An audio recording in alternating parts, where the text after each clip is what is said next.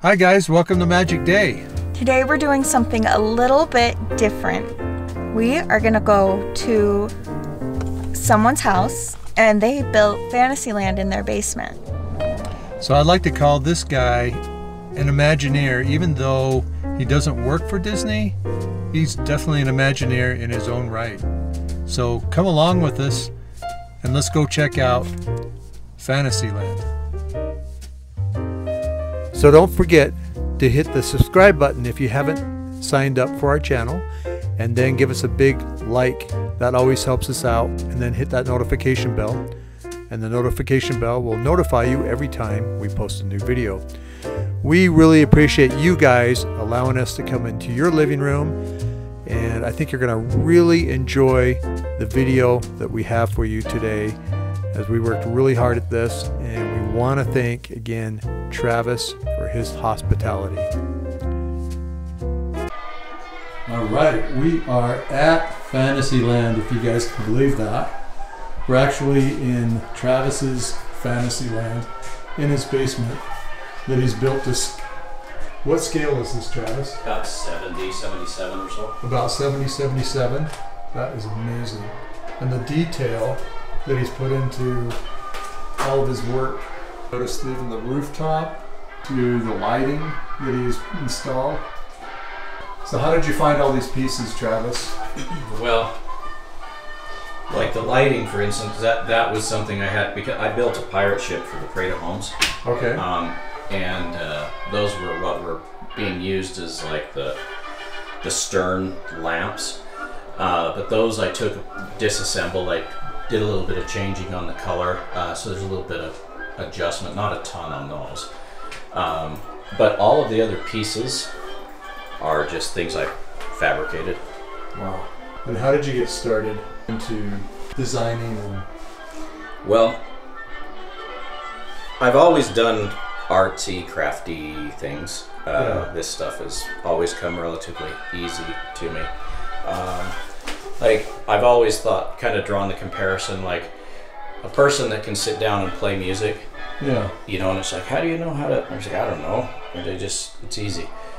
That's kind of the way art is with me. You know, the methods and things like that are just kind of come kind of naturally. So I wasn't opposed to doing a lot of the manual work as opposed to purchasing stuff, because, for instance, like on those doors, those hinge straps. Yeah. The real hinge straps are about 6 inches longer. Now 3 or 4 inches longer actually, and they're expensive because they come from a company in England.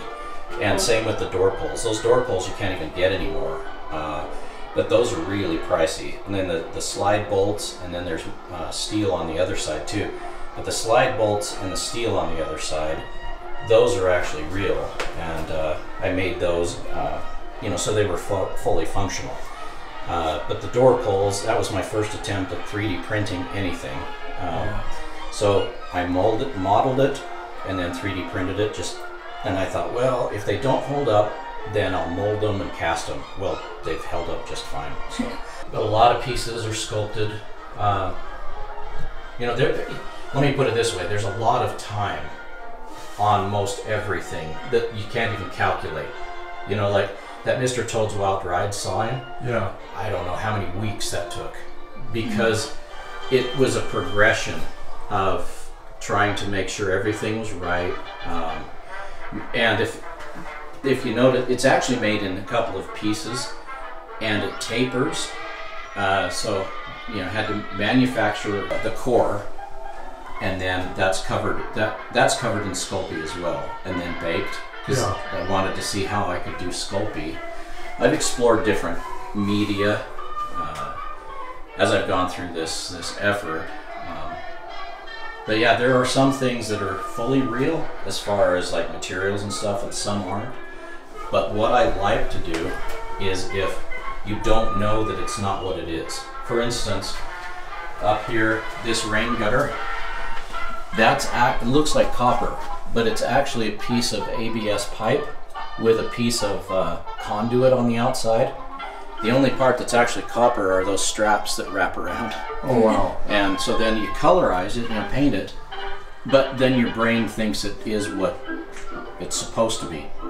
You can go a long way with telling a story through paint. Now, like some of the old school Disney people, that their methods and their styles and their thought processes, those Imagineers as a whole, that I would think would be inspiration, because it's like, it's a group of people that came together to accomplish a particular task, but there are so many techniques and things that are just like trying to reverse engineer and figure out how. That I think is kind of the fun part. So I think if that satisfies, if that makes sense. Yes, it does. Thank you. So how are you able to come up with the glass and how it? So this glass here, that's acrylic, and I'll tell you why. So this is acrylic. This is gallery glass. That just comes from like the craft store. This actually is split in half. Drip line for like plants and stuff. Yeah. I made a tool and I split it through my my bandsaw. The reason why that's glass, and those are actually just held on with Velcro, because if there was ever like a fire or something, so that way you have egress points. So same with that. Now like that one right there on the turret, that's real glass, and that's real lead, and so that pattern is really, really close to what's actually there too. Okay. And that I got the glass here just locally at Kelly, stained glass. But there's lots of real stained glass here too. And I feel like I am in Fantasyland. This is awesome. And you can look over here. And you've got the park bench. And that was all sheet aluminum, a little bit of angle, and that all came from the recycle center down the street. Wow. And I bent all of it, but it's fully functional. You know, there's a piano hinge here, so it completely works. And you can open up the door. So it's all built exactly the same. So, and that's full scale though. That's not full scale. Yeah, I was going to say that looks like it is. Yeah, that. So is that half the fun, to be able to go out and try to find the materials that you need? Yeah, and utilizing things instead of purchasing. I like to make things, because part of it to me is the hurdle or the challenge. And if I can do it, then it's kind of a personal reward. Like, hey, it did turn out okay. But then, like I was saying, to use materials in ways that kind of trick the mind, trick people to thinking, oh, that is real, but it's really not. That's incredible. So, and then in here, the lamp, when you get off the ride, I don't know if you can see that. Yeah. It's got the lily pads and the frogs, and just like it is on the ride. Oh wow. And that the wood there on the ceiling, there was a guy in Layton that was tearing down a fence. Yeah. He had it on KSL, so I went and got the wood and then just sliced it up into those individual slats. So it was pre-weathered. So did you make this with the frogs and the lily pads? Yeah, and that's actually that's Sculpey as well. Okay. I made a clay master of the frog and the lily. I probably have them somewhere. And then I made a mold. And you warm the Sculpey up, and you can press it in there, and then you freeze it, and then it'll come out of the mold easy without it distorting, and then you bake it. Well, while it's still pliable, you can apply it. Yeah. You get the rough shape, and then I baked it, and then I just glued them on. That's so cool. So to do all this, you had to take lots and lots of pictures when you were in Fantasyland. Yes. Yeah, I don't know how many hundreds and hundreds of pictures I have, and it's all, some of them are like the normal outside shots, but I have a lot where it's like looking at things from funny angles and, taking pictures of stuff that you normally wouldn't, just to see how it was done. What's in order to replicate something, obviously the more information the better. You know, and some people, when I was taking pictures, they were like, why? Because I would put my camera up as high and take pictures of the roof lines, and I've got pictures like looking down in a rain gutter, you know, just things like that, just to know what's there. But like this was a sheet of steel from Home Depot. Okay. I made a pattern, cut it out. Same thing with this, and then I just hand hammered these to give kind of those wing look type things. And then this piece of glass, that's one of those dome things that you would put like a watch or a baseball or something under. I just got it at Hobby Lobby, but it was like this much longer. Yeah. So I cut it off, but then I colorized it. So yeah, that window there and that window there, those ones aren't. Those are the acrylic. Yeah, there are a lot of details here. I should probably put together a book. That would be really cool. Because there's a lot of explanation about everything. For instance, like these grates here, the real ones are about that big, and it's from a company called Urban Accessories. They have one on their current pattern is slightly different, so I modeled that, and the actually I'll get the mold. It's just the clay. Yeah, so that's the master. Okay. And so I've got a silicone mold, and so it's all hand sculpted, and then that's cast, and it's about 50% iron filings and resin. So that's actual real rust, and it's pretty heavy. Then this one over here is from the same mold, but that's just colorized. But little things like that. I had a neighbor, well, she's still our neighbor, but I'm like, can you give me some pictures of these? And so she went to Disneyland with her family and took good pictures of them, because there are things that you don't even think of until you're home and you're looking at it and like, oh, I really wish I had a picture of that to know what it is. Yeah, that makes sense. Yeah. Snow White's Scary Adventures.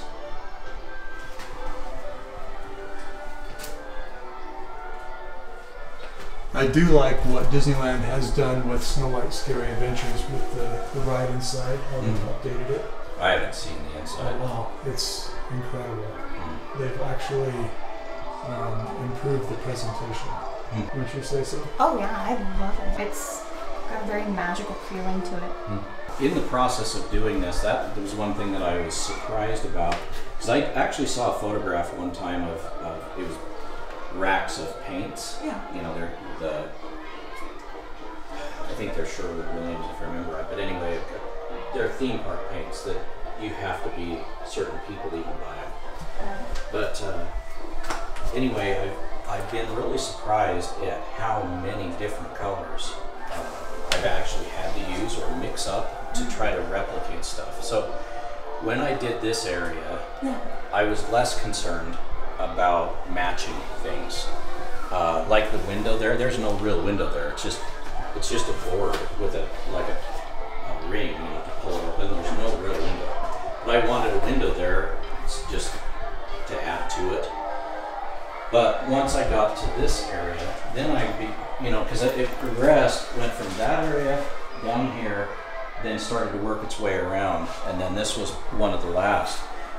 Then I became more and more concerned about making things a little bit more accurate as I went, and then color matching and things like that. But surprisingly, the volume of paints, and also the broad color palette, you know, because like in the stones there's blues, purples, greens, you know, oranges, yellows, and then when you'll see an example of it down here.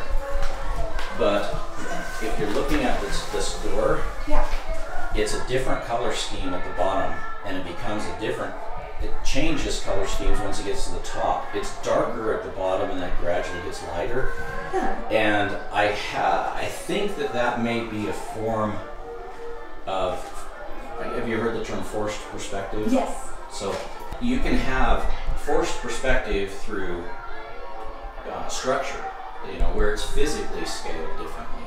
But then there's forced perspective through color. Like Cars Land is a good example. You have there what's called atmospheric perspective, because the farther things are away, the more blue and pale they get. Well, in order for your brain to think things are farther away, you have a bright color palette here. You match kind of the texture, but you change the palette as it gets farther and farther away. And then you think, oh, that must be really far away. But if you looked at it from a side view, like, oh, that's not really far at all. So. How did you make these up here? Those, I made a clay sculpture of the head, just the face. Okay. The wood behind it, those are actually 4x4s. Then I sculpted I made a mold.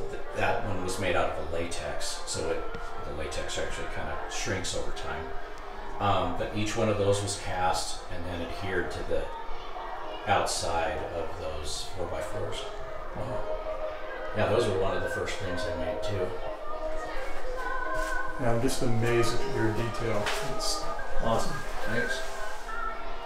This is another example of just PVC or ABS, but like to make a fake joint, that was just a piece of tape, and then I just put the color on there, and you just hit it with a little bit of water, and then it kind of disperses, and but anyway, that gives you that fake line. But then this, I cut each piece individually, glued them back together, and then sanded them and stuff to make it look like it was bent and corrugated. Wow. But that was one of the first things too. And funny thing, so that light right there in the corner, has been on almost every single day since 2005.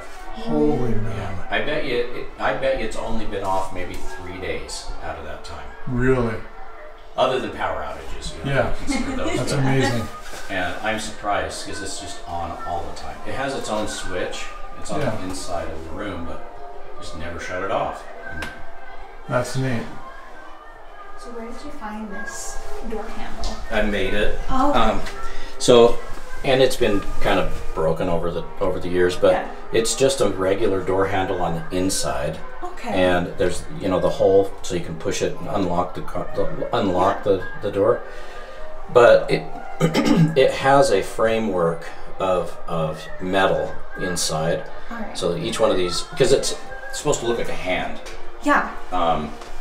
In Snow White, where she goes out into the forest and the trees are like coming out of her. Yeah. That's what all these hinge straps are supposed to be too, like roots and stuff. That's what I was thinking.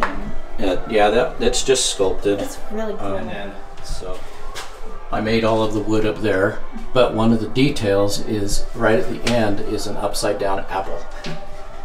Oh wow! That's For so smart. for Snow White. Very cool.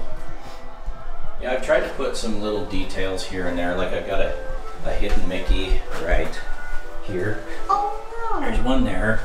There's a couple actually, and there's in the paint at the other end. There's some little hidden Mickeys here and there.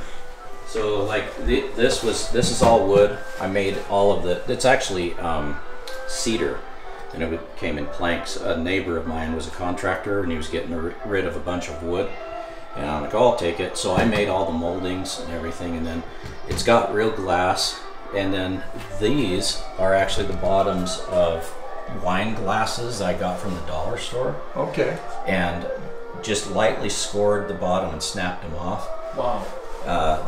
If you were to buy something like that in real life, they're 5 inches in diameter or so. So it's got real lead. So cut each individual piece of glass so it could fit all the way around. That took forever. And the same in the door. I forget what they're called now. But anyway, lots of time spent there. There's a lot of things here that are Germanic, so it reminds me of a lot of that as well. So now, like this is Tudor style, Mr. Toad's Wild Ride, but you got like this type of woodwork, that stuff, and the Village House Restaurant. Those are Germanic. So. And a lot of this is not what I want to say. It's not real as far as like, you know, this is actually sculpted foam. Oh, okay. That's hard coated. So there's, you know, the panels. Yeah. And then that's what this is too. There's actually quite a bit of sculpted foam. It's easier to work, and if you're not touching it, you don't know. You don't know that it's not. I mean, I don't think even you telling me, it shows that it's, like, I still think that's brick. So is Fantasyland like your favorite land at Disneyland, or? Yeah, well, yeah, that, and I like two, I think that area, and then Pirates of the Caribbean and the Haunted Mansion. Those are my main ones. Same. So. Exact same. So if you could build another land, would you build Orleans Square or a different one?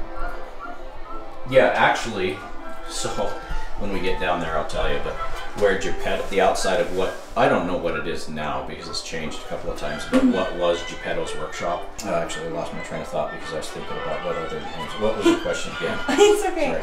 So if you could build another land, what would that's it be? what it was. That area, I'm like, I can't figure out what I'm going to do there. Yeah. Because the design started with Snow White's Scary Adventures. Then I came over here, well, and I had things mapped out. I should get them out. I drew them because I used to work, I was a conductor, engineer on the railroad. Okay. And you'd sit there and you had a lot of time. So I was drawing what I wanted to have in here in the basement.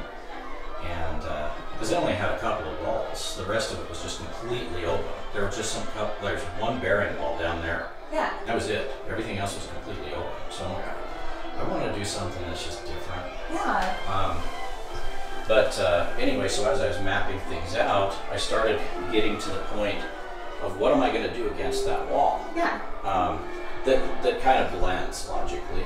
And like, I don't know what to do. And then I thought, well, maybe what I'm going to do is instead of just Fantasyland, it'll come around, and then I was going to do Pirates of the Caribbean there and actually have like water and stuff. Okay. And that I was told no. I mean, hey, that's still a really cool idea. Well, and you'd be surprised how many people ask, are there rides? No. I mean, yeah, I honestly, I would have asked if you hadn't said anything. Well, because the square footage of the basement's like 2,100 square feet or so.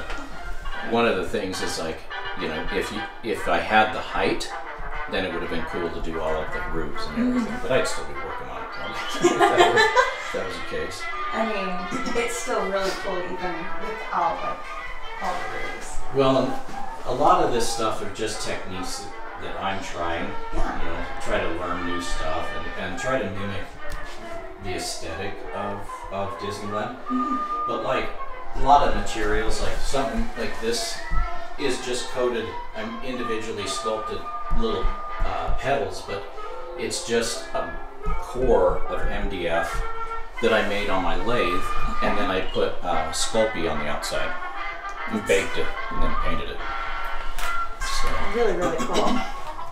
Do you have, like, if you could build a ride in here, what would you build out of the Fantasyland rides? Out of the Fantasyland ones? Because I think I know you'd build Pirates if you could. It would be. Yeah. I would probably say, gosh, either Snow White's Scary Adventures or Peter Pan's Flight. Oh, that's Peter Pan's Flight I like because it's different, where you're hanging, Yeah. which apparently you can't even do anymore. It's grandfathered in, like it's not, it's against code or something. Because evacuation, what are you gonna do? That's, oh my gosh, So- I never thought of Yeah, that. so nowadays you're like, you can't do that. Because I know when they were coming out with the idea of the Little Mermaid ride, it was going to be like that. And then they just really, Yeah, that that's explains why. that's what I've heard. Is that it's for evacuation, fire purposes and stuff. Gotcha. Okay. They're recessed into the wall. Okay. That way they disappear, and you think they're part of the painting, and then you turn on the nighttime lights and like, wait, how come? Let me turn this.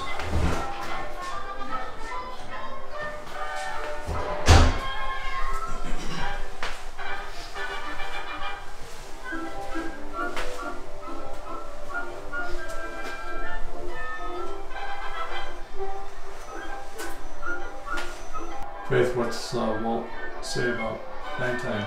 I don't know about you folks, but it's way past my bedtime, and morning comes around early. And that's one of my favorite times here, too. So, good night.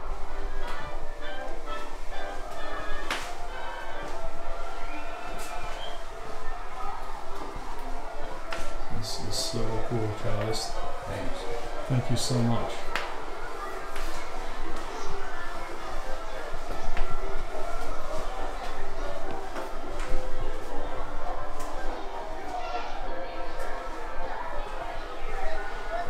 Faith, did you look up at the wait times? Like Peter Pan's probably At least 30 or 35 minutes, right? All right. I hope you guys enjoyed that. And we want to thank Travis for his time and for letting us come to this amazing spot at Fantasyland. And his basement is incredible. Alright guys, we're gonna head out. We hope you guys had fun. Thanks again to Travis, and you guys have a magic day. Hey guys, I hope you really enjoyed that video on going to Fantasyland at Travis's place. Such an awesome experience to be able to go there live and actually see all the hard work and the passion that Travis has to put in time and effort to put this all together. He mentioned as we left his house that during Christmas time he does a special decoration just for Christmas and invited us back. So hopefully we'll be able to go back and do another vlog at Christmas time. So Faith and I have a lot more exciting plans coming up with some vlogs. So don't forget to subscribe to our channel and then hit that notification bell so you'll be ready to see some of those exciting vlogs that we've got coming your way. Again, thanks again for watching, and if you have a comment, feel free to comment down below, and you guys have a magic day.